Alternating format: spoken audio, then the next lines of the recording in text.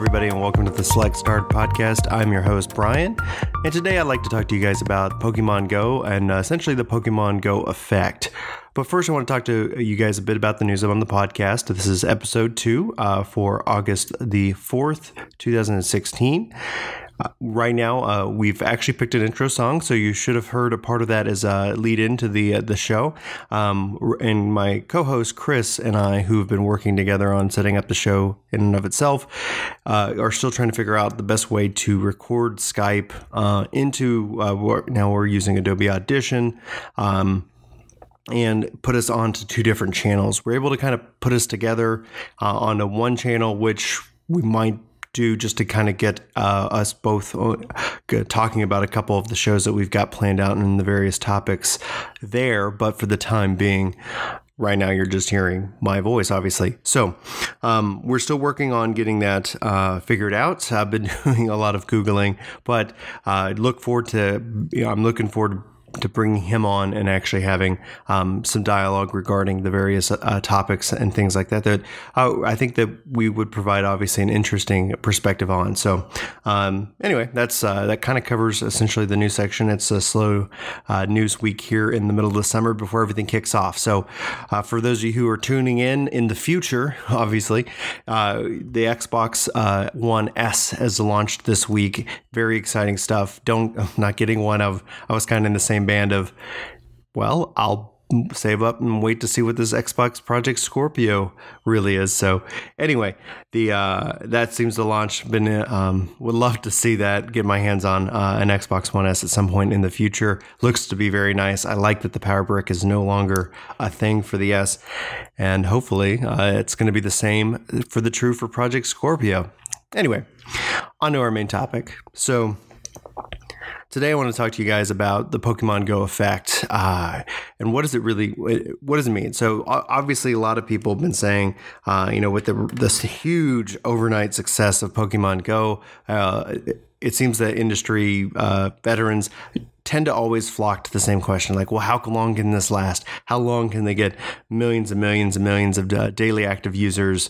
And for my kind of thoughts on the subject, who cares? Like it's an interesting thing to watch because just looking around, I've never seen the park more active in Texas in the summer than I've ever seen over the last 20 years at least. I've never ever witnessed that. And there are people with water bottles going out and having fun at the park catching Pokemon.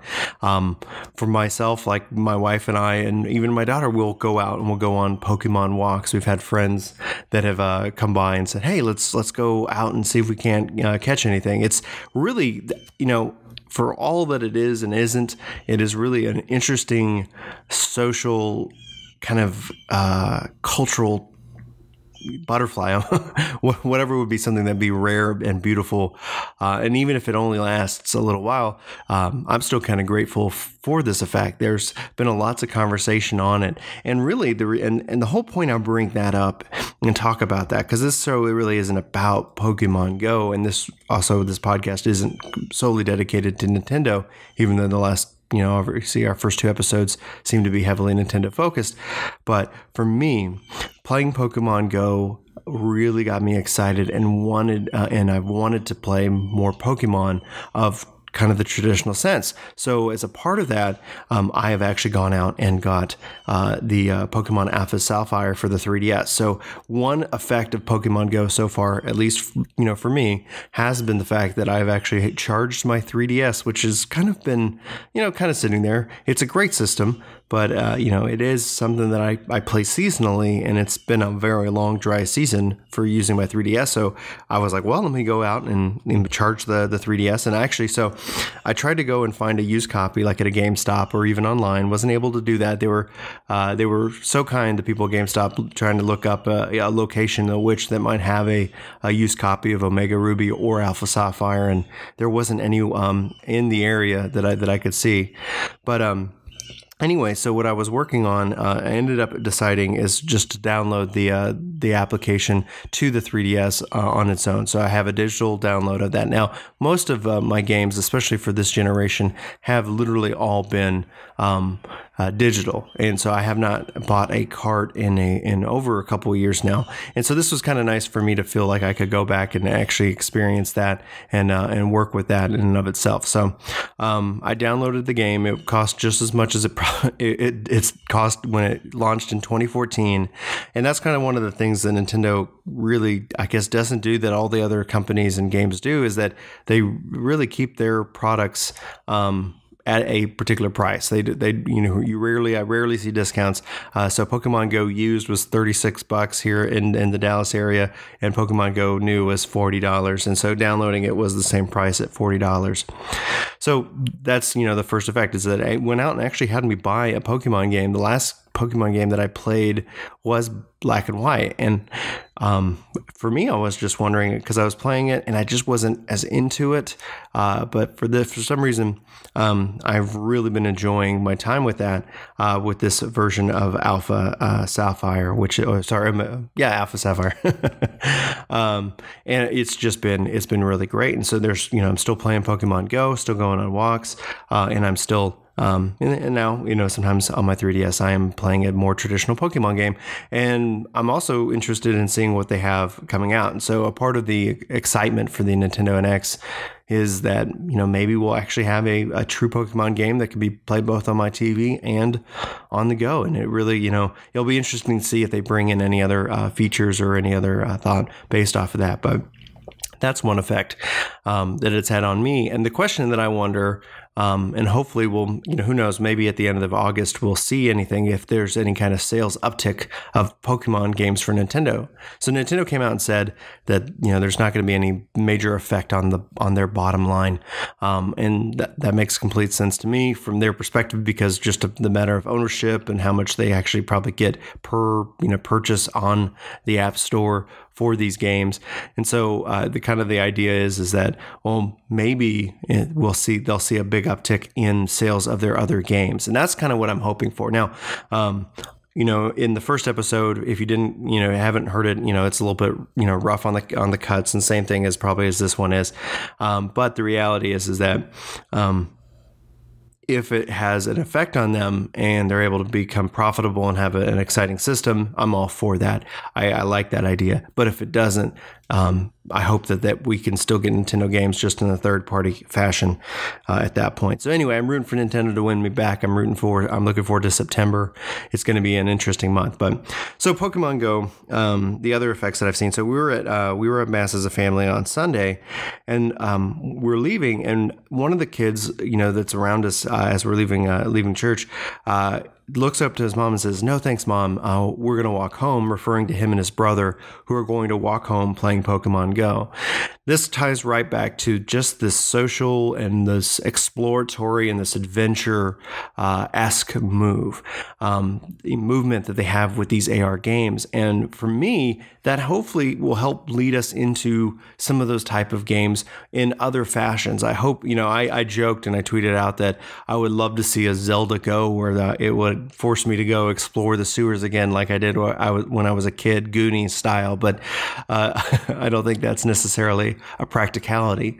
But with this, hopefully spurring others to, look at the Pokemon Go franchise as a whole, maybe more mobile and AR games will help people to take a look at other franchises that have long gone, untouched or unlooked at for a long time. So like Nintendo's announced, Animal Crossing is coming, and then, oh man, I forgot. I apologize. Anyway, so they've announced, and I'm wondering if, based off of having just that mobile presence, if that mobile presence feeds into their overall awareness. Are people aware of Nintendo?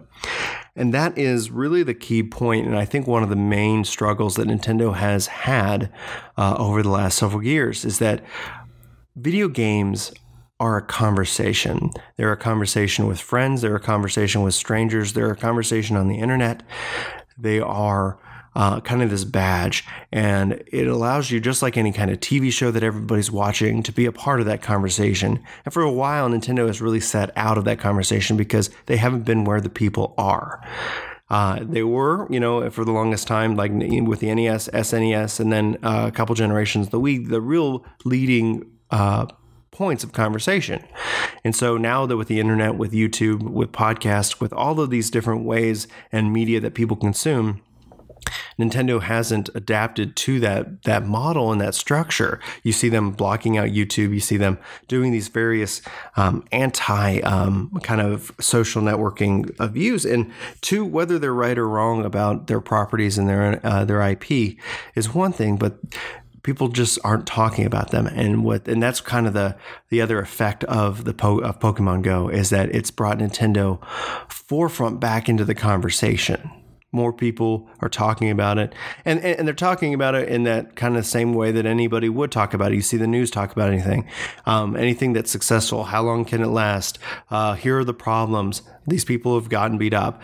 But with those negative headlines, it's obviously going to attract, clicks and questions and that kind of traffic. And in a media, in a advertising driven kind of market, that just makes kind of sense. But I wanted to talk about just the positive side, the social aspects, the friendships that are forming, the conversations that I've been having with strangers. It's a common language that sets everybody apart and brings everybody together.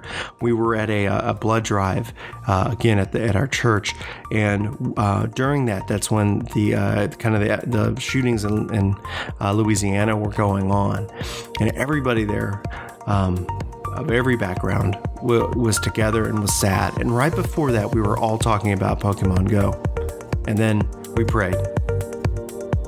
Anyway, for episode 2 for the SelectStart podcast, I'm your host, Brian. Thank you for listening.